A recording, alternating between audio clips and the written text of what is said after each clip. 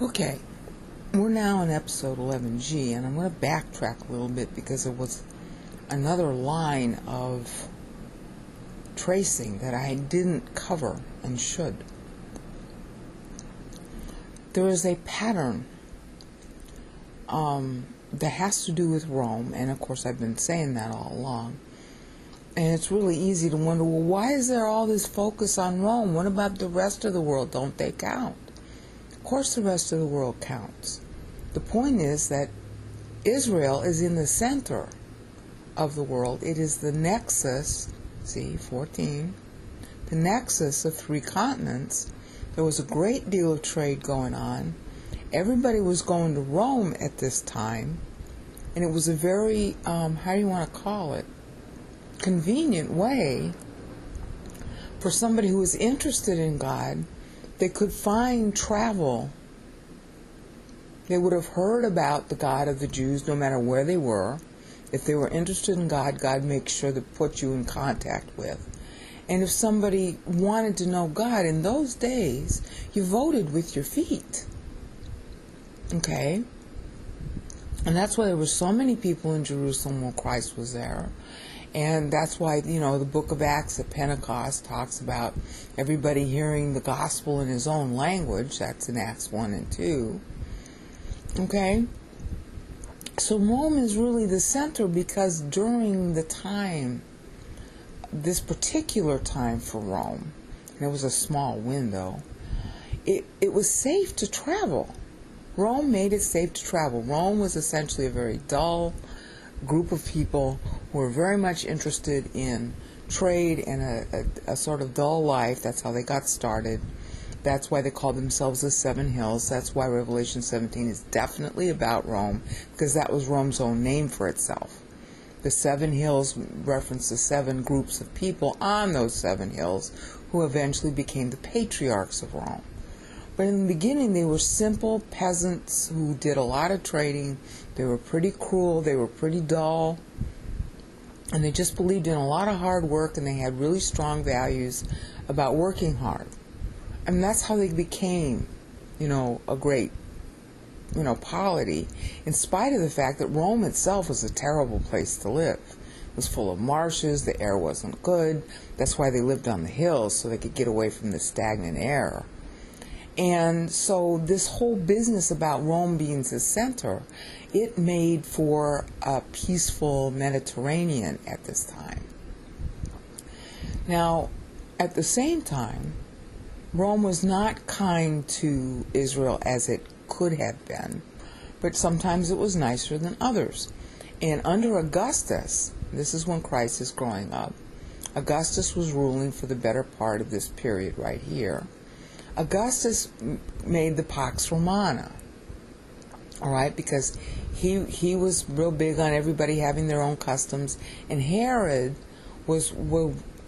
ended up being one of Augustus's best friends, although they were initially enemies because Herod had chosen on the side of Antony. So Herod had legated the entire Judean territory to Augustus, and of course Herod died the same year as Christ was born, and that sets a trend that I didn't cover that I need to cover. Herod wanted to kill all the babies when he found out that Christ was going to be born. Christ was born about 4 months. He was born in Kislev of 4 BC, which is late in 4 BC. That's why we have to call it 3 BC. And then Herod would die the following Passover. Meanwhile, the child was in Egypt and then comes back out, Matthew 2 and the dream and all that. Now, during this time, Augustus was ruling, and he took over as a result of Herod dying. And Herod was sick a long time before he died. Okay? Some say it was syphilis, something else. There's a lot of speculation as to what it was he had. But he was very ill. for a long time, like several years before he died. So that's why they instituted the tax as a special thing under Quirinius, who was one of Augustus's best friends and even took care of his kids. Quirinius was a sort of roving ambassador, and so he could have plenipotentiary powers, which is just like having governorship. And that's why Luke talks about Quirinius the way he does. And they had to come in because Herod was sick. Herod was sending in the taxes himself. Sometimes he wouldn't even let the Jews pay the taxes. He would just pay it out of his own personal wealth. He was very wealthy. Okay, but Herod got sick in large measure because he was trying to persecute Christ. All right? And this happened sometime earlier than, all right, his actual death, and that's why Rome had to step in, because Augustus was the beneficiary of the entire Judea. Herod was mentally ill too, and he was against all of his family. They were against him, and everybody was intriguing and blah blah blah. Okay, so Augustus took over, but he was really lenient, for partly because he inherited the territory, to the Jews, because his big thing was, look, just give us the money and be peaceful and obey the laws. And they installed the Sanhedrin, as the local government, and they tried to stay out of affairs. Okay, they ended up, sending in Pontius Pilate as a procurator, and after Augustus there was Tiberius, and this is this period now. All right. And during the time of Tiberius, that's when, in 26 AD, is when Pontius Pilate came in.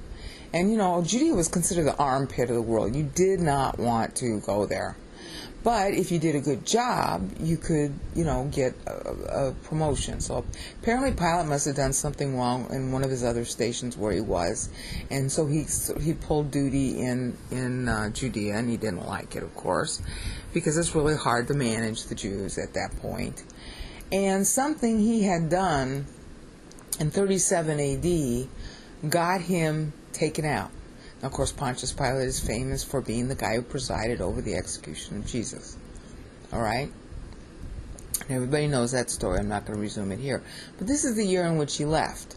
And again, I'm kind of nonplussed about how close this is tallying to the AD we use, since we usually have a 3-year variance, and I can't explain that. I'm just going to say it the way it is and go forward. Okay, so Pilate is out at this point, and this is the same year in which Tiberius dies. I want to say it's the same year. Yeah, it is. Caligula comes to power at this point. Caligula was a young kid at the time, and he had too much going to his head. And Caligula got it into his head that he wanted to persecute the Jews. All right, Christ is already dead this time. There's all this stuff going on between the breakaway, so-called breakaway sect of the Christians and the Jews, and they're all up in war with each other, but they're all kind of making nice with the Romans because they don't want to get in trouble with the Romans.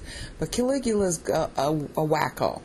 He's not wacko at first, but by 41 AD, which is just before not quite 41, like 39, late in 39, he gets it into his head that he's a god, and he's going to put a statue of himself up in the Jerusalem temple. And he has an advisor named Agrippa, who's related to the Herods, I forget in which way, who counsels him out of it. So at the last minute, he's counseled out of it. But you know what? The guy dies in roughly 41 or so. Okay? That's when Caligula dies. Claudius comes to power at this point. I think I'm saying this in the right order. Somebody will correct me if I'm wrong. Claudius, who was considered a stupid person, really wasn't a stupid person. He just had bad habits, and he slurred and dribbled and did all kinds of things.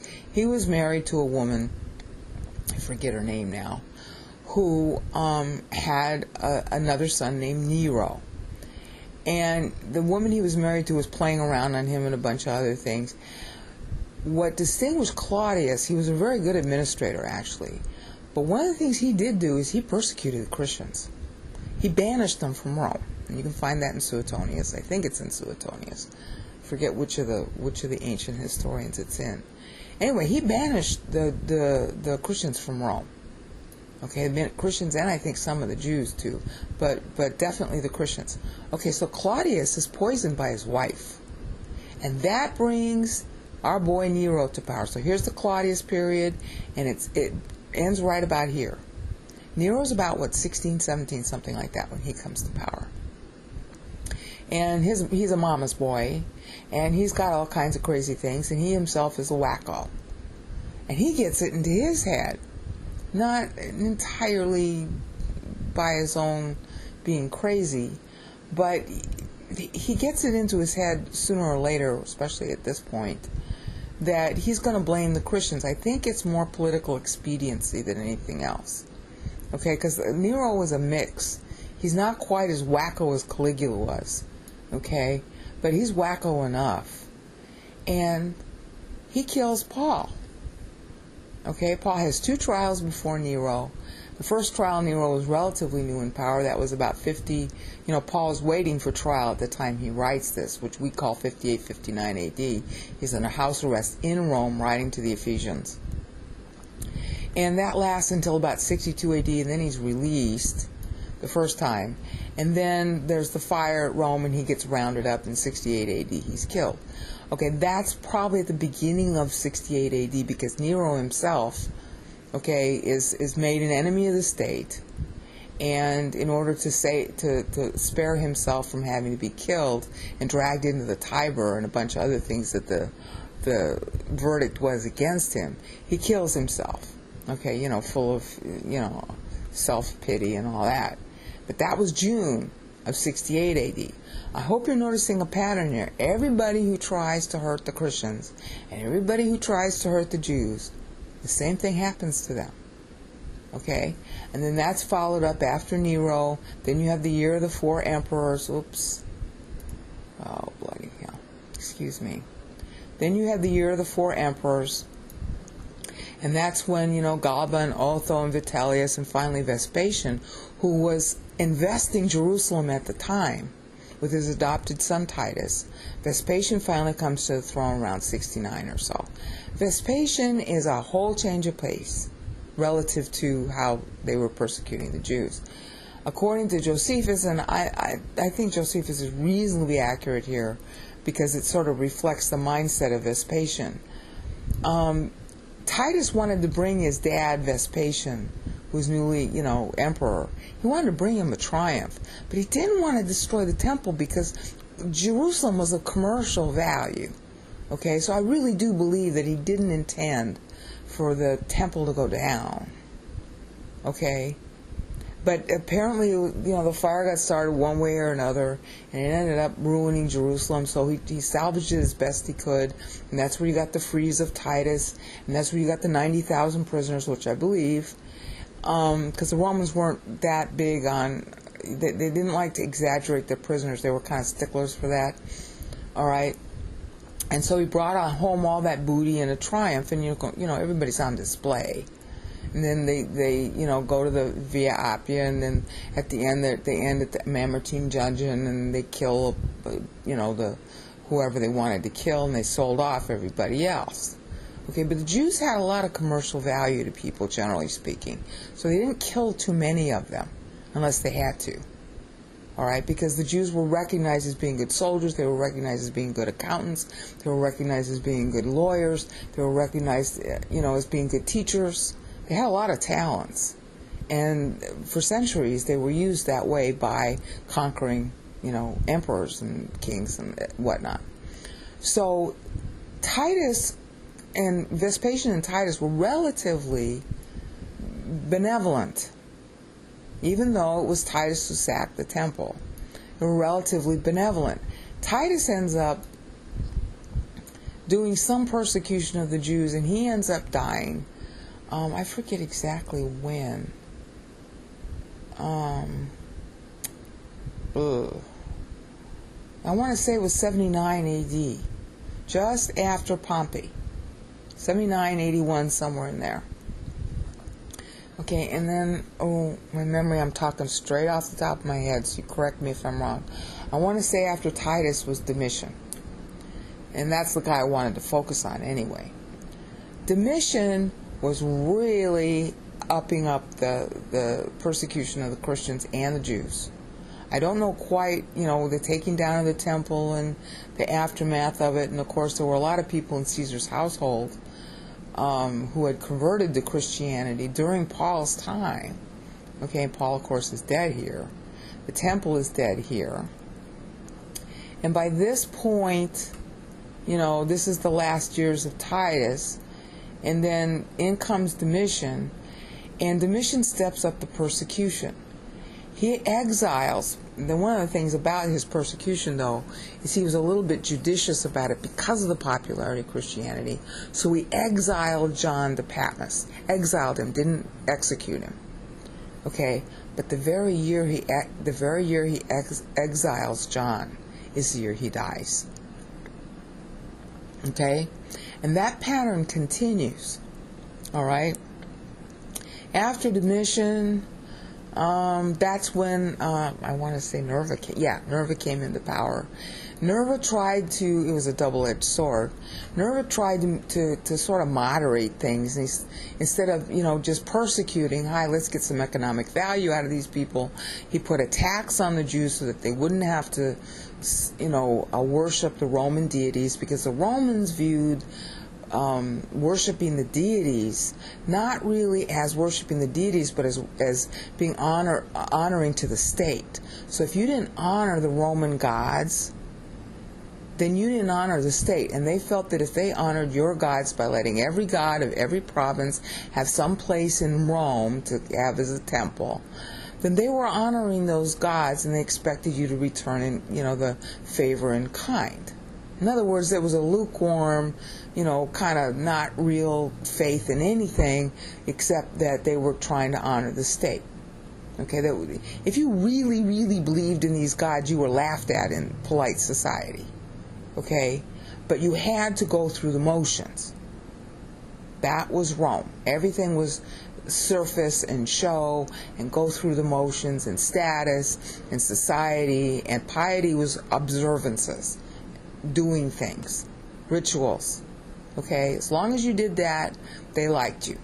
Okay, but the Jews refused to do that.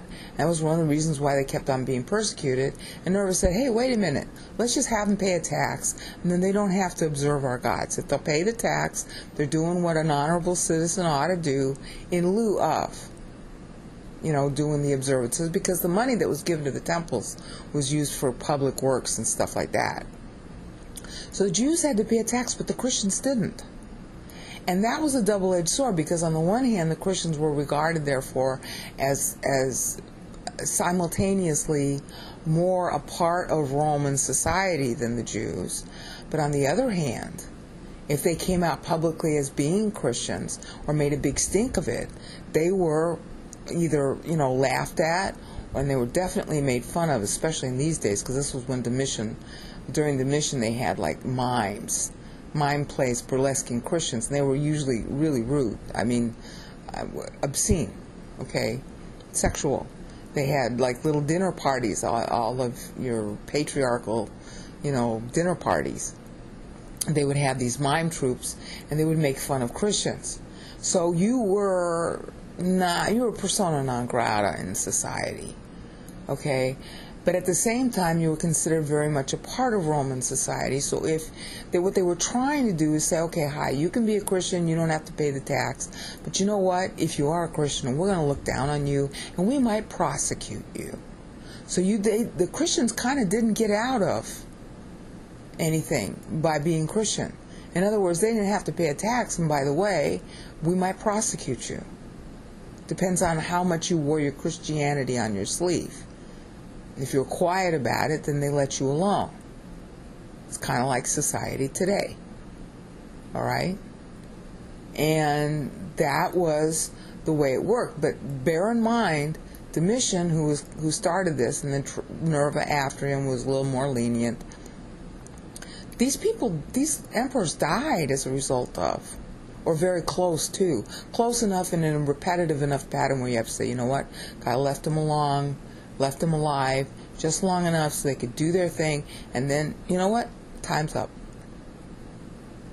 And that's what happened to Domitian here. Nerva took his place. He wasn't in power very long. After Nerva came Trajan, and Pliny, Trajan was about here, okay, in this vicinity right in here. Trajan came after Nerva, and he didn't last too long either. Trajan was big on persecuting the Jews and persecuting the Christians, but only if they were like sticklers about it. In other words, he told Pliny, he said, look, you should punish them if they confess that they're Christians and they change their mind and accept them back into society, which of course never really works, because everybody just laughs at you. They think you only, renounced it just so that you could save your life. So they laughed at you. But if they do renounce, then you let them go. And, don't ask, don't tell was the policy that Trajan gave Pliny. Because Pliny was writing to him, I think it was from Gaul or Spain. I forget exactly where Pliny was. So, but Trajan was still, and Trajan was one of the good, these are the Antonines now. He still wanted to make sure the Christians, if they were obnoxious, okay, that they got punished. Well, he didn't live too long. And then after Trajan came Hadrian, the Jews petitioned Hadrian, this is about right here, the Jews petitioned Hadrian to rebuild the temple. He said no, and that fostered the Bar Kokhba rebellion, which of course you've heard me cover 3 times now, which starts here, which is where we're going to end up picking up yet again in here, and that lasted from 132 to 135 AD. Hadrian ordered that the city be razed and that Aelia Capitolina be built. Okay, and it was built by 140, but you know what? Hadrian was dead by then. He died in 138. You see what I'm saying? The enemies. It's our fault that stuff goes wrong. That's the other thing that Paul's explaining. Because as you're a believer, you've got this text in your head, and you're going through your history. You got the people who, this is 3rd generation, 4th generation. 4th generation is going through all this, and they got Paul, and they're like, oh, wow, look how this is coming true. Well, you know what? If I want to benefit Rome, because after all, I'm living in it, and Rome is still the center because this is where Christianity got born, and we want to make sure that, Christians are around so that they can witness, I better grow up in Christ so that Rome will be benefited, because you know what? It's not going too well right now. And of course, there was enough to generate the Antonines, because this was the golden period according to the historians. This whole period right here up until Commodus, which occurs right here. Commodus starts ruling with his dad, Marcus Aurelius, in 177. All right? But as you're going through this as a Christian and you're looking at this thing that Paul had done, and you know your meter, and you had to know this history, you're seeing it play out. See? Here's his grace. I'm his son. This is happening due to me. This meant a whole lot in the Roman world. If you were the heir, you were the heir of everything. Okay, this is a special Roman, it's in Greek, but Greek was the lingua franca of Rome. They used Latin for legal stuff, and they used Greek for cultured speech, for daily speech and cultured speech. And they also used whatever the local language was. Okay, if you were an educated Roman, you spoke Greek. All right, so everybody spoke Greek, even the Galileans. All right, people saying that they only spoke one language is a big lie. Okay, they just didn't speak it well, and they had a bad accent, basically. But everybody spoke Greek. Okay, this is a Roman idea with Greek words. Huiotesian, heirship. It means you inherit the whole enchilada. That's who we are. So here you are going through this change of emperors. Here's you got a change from Domitian to Nerva and then Trajan. And so you see them inherit the whole empire. And you're thinking, well, you know what? I'm the heir of Jesus Christ. See how meaningful this is when you know that it's history tied? And then, Trajan goes, in comes Hadrian. Oh, I'm baptized into Christ. Hadrian was baptized, as the Odovacer for Trajan, okay? But I'm baptized into Christ. And it's his own delight that I'm baptized. You see, this is really, really meaningful to the people living during this time. And they're watching the people who persecuted the Christians, the emperors who did it, who authored those policies, get axed shortly after they axed Christians and Jews. So when you get here, again, this is where Hadrian orders, the put down of the Bar Kokhba, and he's not wrong to do that. They were really vicious, okay? Just like the Jews were vicious here in 66. Of course, they had a nasty procurator at that time. Okay, I mean, there's always blame on two sides. It's never one-sided. But when he orders this, well, he only lives another 5 years after that. He dies in 138. So he doesn't live to see the new pig temple go up.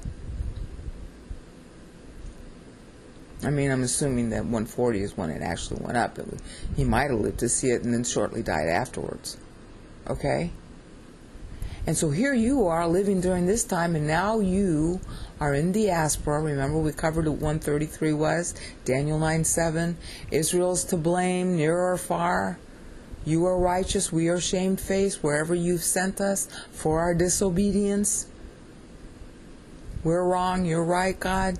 That verse is coming to their mind as they're walking out, Jews and Gentiles alike, because they can't get into the city now. They were barred from it. And this is what you remember. He's glory of his grace. He's graced us out. We're in the beloved. See, this is almost like the Psalm 119 death march. Wherever they're going, they're going to remember this. Oh, Odovacer. See? Odovacer. And in order to sweeten the pot even more, okay, to make it even more definitive, should I go to the end or should I go to the beginning? Let me go first to the end and then I'm going to backtrack. We got right here, 175. Now I want you to notice something. We had talked in 11F. I'd shown you how Paul benchmarked syllable 133 in Daniel, Isaiah, and Psalm 90. Here, he's also benchmarking, but he's only benchmarking Psalm 90. And I want to show you the verse because it'll blow you away. Okay? That's 175 AD. Bear in mind, Commodus is coming to power. Commodus is the guy who really, ends the Flavians. I think they were Flavians. I call them Antonines, but they were the Flavians at that point. Okay? Isn't the Flavians with Marcus Aurelius as his dad? Marcus Aurelius was persecuting the Christians too. I should have talked about that, but I'll get to it. Let me first just go to 175. This is 175 in Psalm 90. Psalm 90 verse 9. And basically what this is saying, pretty much like 133, which is the last benchmark Paul made in Psalm 90. He says it's because all of our days turn in your anger, and all of our years end with a groaning sigh.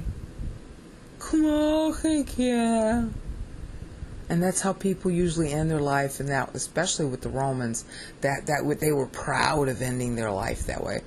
Oh, I gave my life for my country, and I didn't get anything for it. Oh, aren't I a good person? See how religious that is? Okay? And that's how a lot of people were thinking too. Okay?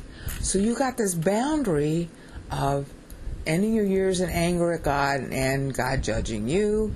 And here we go, our years end with a sigh, turning in your anger. Okay? In other words, they're not believing, they're not listening, and of course they go out into diaspora. And so the believers who are negative, as well as all those who don't believe and those who were used to punish, like Hadrian, they end their years with a sigh too. Meaningless, pointless, ennui. Okay? Now,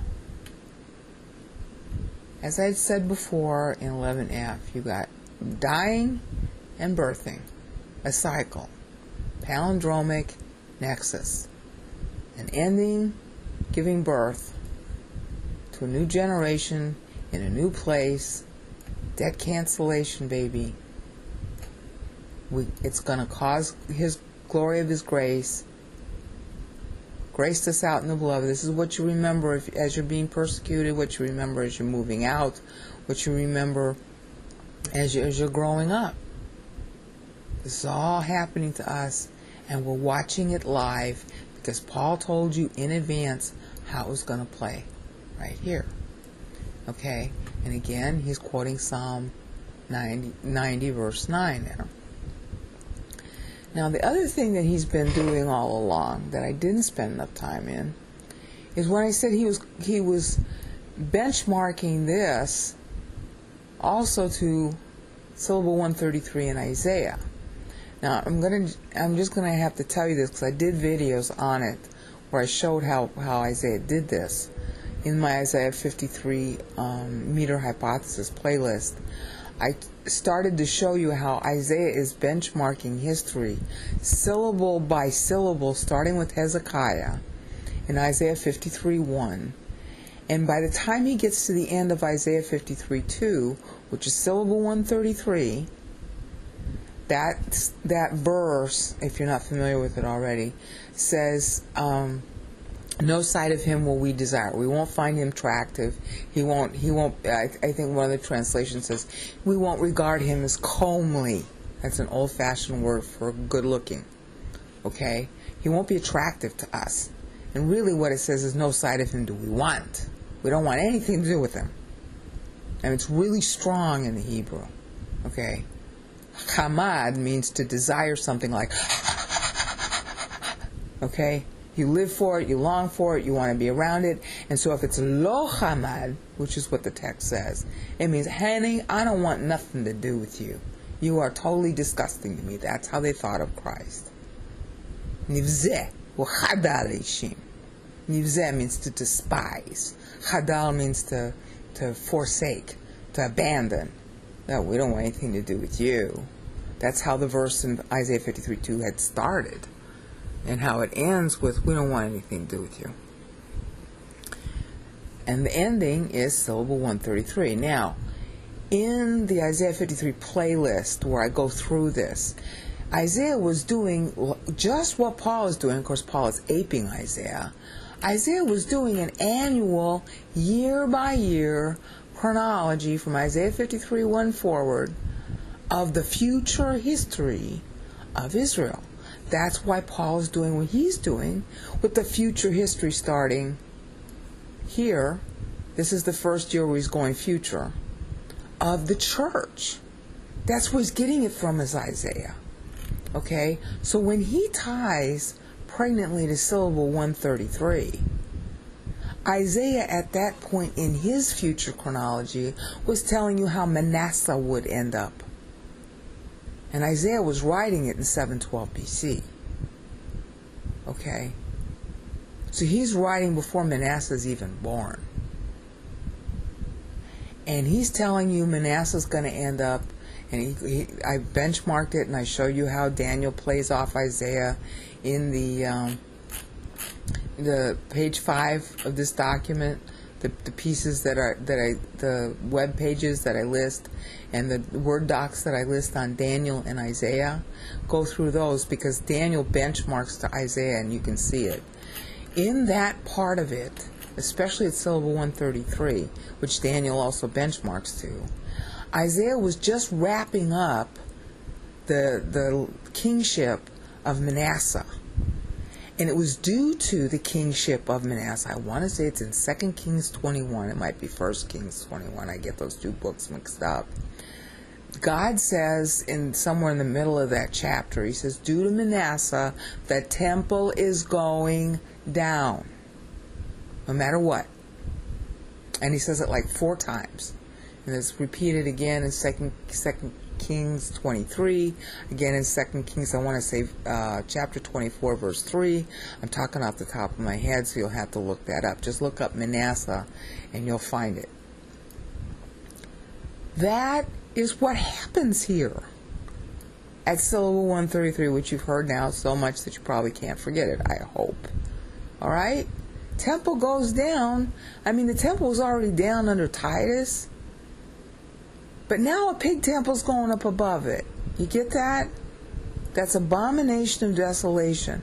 So Paul is tying to the original Solomonic temple going down like Manasseh, due to Manasseh. I mean, due to all Israel. I mean, Manasseh put temple prostitutes in the temple. I think that's in the 2 Kings 24:3 passage. It might be in the Companion Chronicles passage on Manasseh. There were temple prostitutes living in the temple. Temple prostitutes to other gods, okay? It was really bad what he did. So it's a parallel to what happens here. Okay? You see, Paul's being real specific. He's telling you the history is going to be that bad. He's drawing a parallel to Manasseh via Isaiah, which Daniel also does at the same juncture, at Daniel syllable 182, which is technically on the Solomonic period, but Solomon was giving into temple prostitutes too. He didn't put them in the temple, but he was allowing temple prostitution to go on outside the temple, which is mentioned, I forget where it is, but it's somewhere early in Kings. All right, that was one of the things that Solomon got wrong, and why Jeroboam was going to get the kingdom away from. That's why Jeroboam was offered the kingdom after Rehoboam came to power. Okay, and of course Jeroboam, turned to idolatry also. So this whole thing is about idolatry. And what's happening here? Well, an idolatrous temple is being built atop the real Holy of Holies. And of course there's an abominating dome. Duh. Can Daniel 9 be more advertised? We got a dome of the Muslims sitting above the Holy of Holies right now. You see the parallel to today? It's pretty pregnant, huh? All the while, we are still in the 91, baby. 91 was supposed to be when the rapture happened. 91 was supposed to be when the tribulation began. And we are still on the verge. We are still in Daniel's 62nd week. Tribulation hadn't happened yet because the 62nd week has not closed. We're still in that time bubble. And the 91 is telling you that. You're beginning to see how clever all this number play is? So now, you might be saying, well, okay, I get the fact that it has to be connected to Rome. I get the fact that it's got these numbers in the pregnancy thing. Okay, oh dear God, I hope I'm still recording. Yes, I'm still recording. Okay, but, can we get back to the text, please? Okay. You've gotten the point that it's pretty depressing from here on out, right? This was all nice and chirpy. Worthy of God, and this is Christ's own biography at this point, which terminates roughly here when he's in heaven, and then he takes all of the Old Testament people from paradise with him. That's going to be in Ephesians 4, 8, and 9. So we have our blessing in the heavens with those living in the heavens via him. You got that. You got that he's 56 now. You also got that this is the future going forward. You got that this is persecution. You got that this and this is persecution. Okay? You got that this is when the tribulation was expected at the outside, the very last date. And therefore Paul's trying to tell you, hi, we're still in the 91. 91 AD was when the 50 years would have been up had Christ died on time, but he died 7 years early. That gave rise to these earlier potential rapture dates. Okay?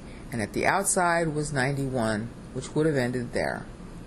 And Paul skips right over it to 94 because the rapture ain't going to happen. But by the way, we're still in a 91. It's first quarter. It's pregnancy. It's 9.1 months. And here are the generations being generated. And they're not voting well. Right? You got all that. So at this point, how many times have you heard it now? This is when everybody starts politicizing. All the different versions of Christianity and Judaism start politicizing. There's a lot of cannibalism. In other words, they're fighting with each other, as well as fighting against, Jews against Christians, Christians against Jews. Everybody going to the Roman procurator and trying to condemn the other guy, all right? Hatfields and McCoys. So notice this is where Paul starts to get real specific about what it is we have in Christ. I mean, this is pretty general here. God is worthy of praise. He's blessing us. Okay, but how? Every blessing, well, that's all nice and syrupy. Okay, it means a lot more, as you'll see if you read the notes to these verses, but it's still generic, right? It's generic, it's nice, it's chirpy. There's a lot more to it, but still, on the surface, it's generic. Oh, we're blessed in the heavens. Well, yeah, but what about right down here? Right? And he elected us. Oh, that's good. I have a future. I don't have to worry about being saved. We were in him before the founding of the world. Well, that's nice. When I'm dead, I'm blemish free. But right now, I don't feel too good.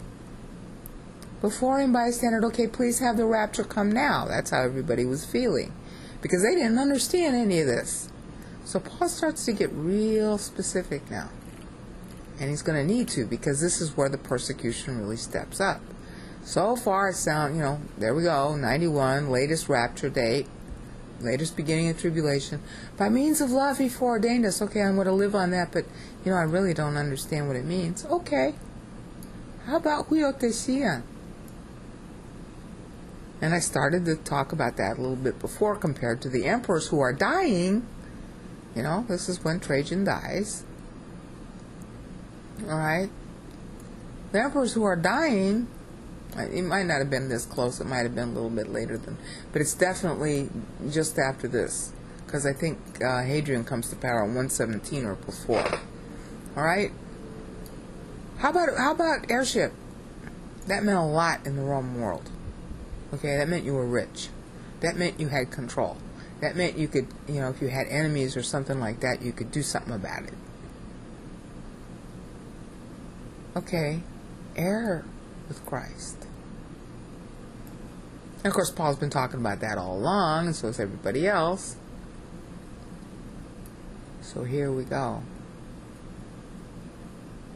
We are baptized into Christ as heirs. Baptism was the theme in Romans 8, and Paul is evoking it here. Okay? Into him, per Father's own delight, in his own will and purpose. And it still seems kind of vague. Okay, well, what is that? Eudokian anaphora starts here. Okay, when they might not get it the first second they see the word Eudokian.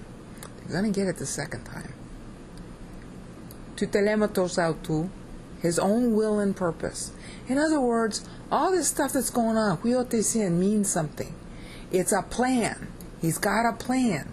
It's his own purpose. And it's into Christ's own sonship. Well, even if you don't know what it means, you know it's a big deal. Okay. Into the praise of the glory of his grace. Now, praise is a really crappy word. I'm sorry.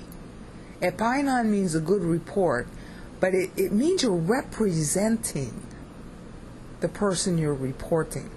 That's talking back to Isaiah 53:1. Who has believed our report? This is what Paul's addressing now.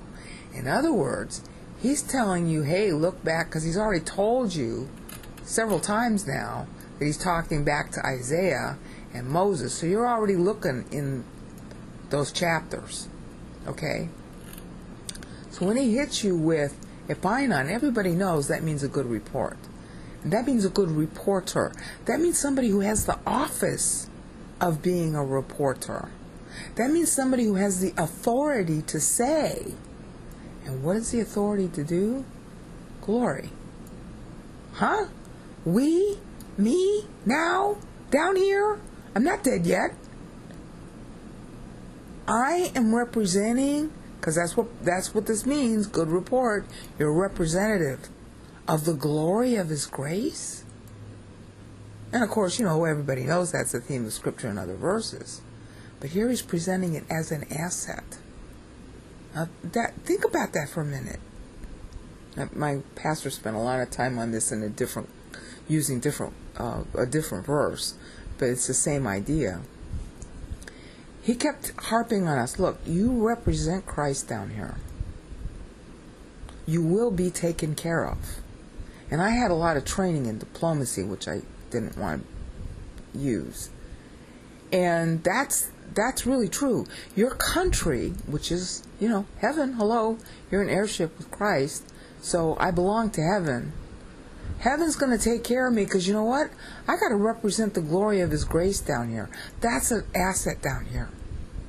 I don't have to die to get it. God is going to be responsible for taking care of me. Now, it doesn't mean I go sit on a park bench and just wait for the money to fly into my hand. But it does mean that I don't worry about anything. I am a representative of the glory of His grace. And that's true for every single one of us. I don't care how apostate we are. I don't care how low we are, how high we are in the eyes of the world. We are entrusted with the praise of the glory of His grace. I mean, that's really a high office. And, this was really important to say, the cultural tie here is in the Roman Empire. You didn't get an office like that unless you were related. You had to be related to the imperial household. You had to somehow be in the imperial household. Hello, what is this? The heir got to represent, in other words, Titus was the heir of Vespasian. Okay? Beginning back here. Okay, this is the year of the 4 emperors. Titus was the heir of Vespasian. You know what? I might be a little off on my timing here. Because you got Vespasian taking over. I don't think he lived very long, a couple of years. And I think both of them were dead by this point. But Titus was the heir of Vespasian. Titus was the guy who ransacked the temple. He was the heir. He got to represent his dad, Vespasian, on official obligations. His dad didn't go everywhere. Okay? He got to represent him. Well, what's huiothesia? It's sort of a soft TH. You don't aspirate it. Huiothesia. Sort of flick your tongue in the back of your teeth. Well, you're representing your dad. Well, it's the dad who made us into sons through Christ, who is the Son. And we represent the kingdom of heaven. So we are taken care of by the kingdom of heaven. That's real meaningful to put that first, because this is the time of the persecution. Resulting in is really what I wanted to get into, because the praise of the glory of His grace is the result that God has in mind to praise His Son. That's the whole purpose of verse 6. But at the same time, we are actually baptized into the sonship. And that's going to be awfully important to people who are walking out with the clothes on their back from Jerusalem. A whole lot of Jews would have believed in Christ, because the Christians were leaving too. There were a lot of Christians who stayed behind. And as they're leaving, and they're being raped, and they're being pillaged, and everything going on, and they're saying, you know what? I got this. I still got this. I can lose everything else, but I'm still a son. And then they could explain the scripture to the Jews who already knew the Old Testament scripture, but they might have, disdained reading Ephesians. I still got a purpose in my life. It's like the Psalm 119 death march. Only this is a lot shorter. This is only a few verses instead of like 118 verses. Look at how deft it is. And then, you got the next 14 years, turn around, new generation. He's graced us out.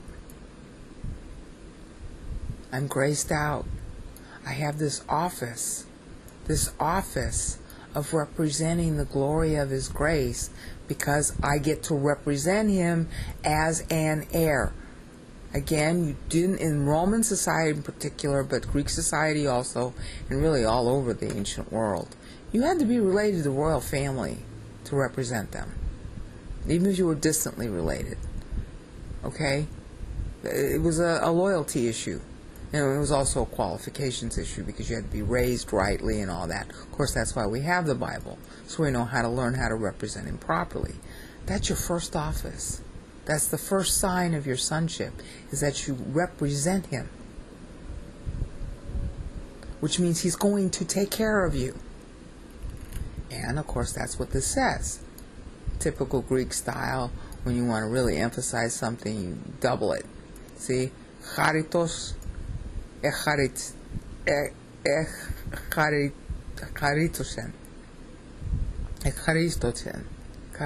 I can't do it right today. I've been up for 36 hours or something.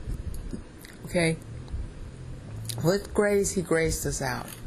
So now you're going through the period here that's coming up on Commodus, ending where everybody else, especially those who are negative, are going to end their years with a sigh. That's Psalm 90, verse 9. But you are saying, in whom we keep on having redemption, on account of Him through His blood, debt cancellation. And I spent a lot of time, I'm going to go through the document on this. You've got to go look up the redemption asset, because I can't cover it in the video. It's too vast. It's a whole class of assets all by itself. And then a subset of it is debt cancellation. And this is how you should translate aphasin. They usually translate it forgiveness, but it means to forgive a debt, especially a gambling debt. You gambled and you bet on sin and you bet wrong. So aphasin ton paraptomaton. Okay? In my bad Greek right now, because I'm too tired to say it right. Debt cancellation is what aphiemi means. Okay? And that's the word right there in the Greek, and that's how you should translate it. So, see, because you're being taken care of, any debts that you incur were already paid on the cross. That's not, you have to name your sins in time. And that's why you can have debt cancellation. If you don't name them to God, you're pretending you're not in debt. You go into debt doing the sin in time. Holy Spirit's not going to fill a defiled temple. That's why this temple has a pig temple on top of it. Because the Jews are not admitting that they're wrong. Okay, so if you don't admit you're wrong, you've got this as an asset that you can use, 1 John 1:9. If you don't use it, honey, it's just going to sit there as an asset, unused. This is a bank account. Redemption is the grand, this is actually a credit card. This is a bank account. And debt cancellation is what happens when you use that credit card. Why? Because Christ paid it. Debt cancellation is an asset you use.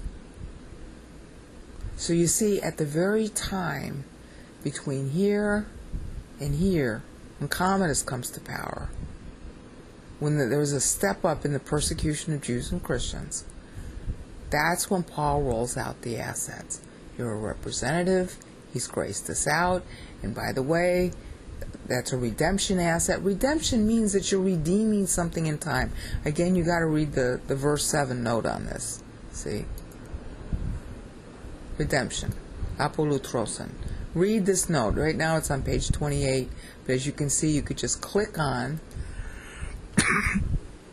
verse 7 and read it. And I go through what I'm just telling you in more detail so you can think it over. And then your next asset is debt cancellation. That's a fund that you use when you use 1 John 1:9. It's an account. It's really like a credit card. that you never have to pay back because Christ paid for it. But it's an account you have to use, and if you don't use it, honey, the Holy Spirit's not going to fill a defiled temple when you're in a state of sin. And you'll never understand Scripture if you don't use 1 John 1:9. And that's what Paul's talking about here. And I go through that in a little more detail in the, in the note to verse 7.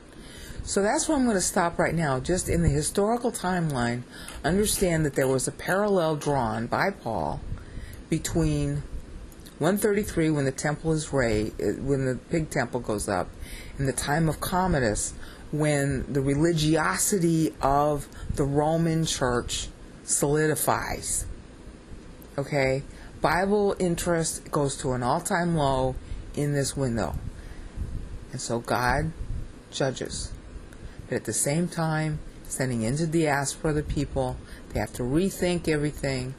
And meanwhile, Rome remains apostate, but at the same time a whole lot of people are going into diaspora elsewhere, and they're learning this grace, and they're remembering they have redemption, and they're remembering debt cancellation. Meanwhile, in Rome, Commodus comes to power, and that's what we'll pick up the next time.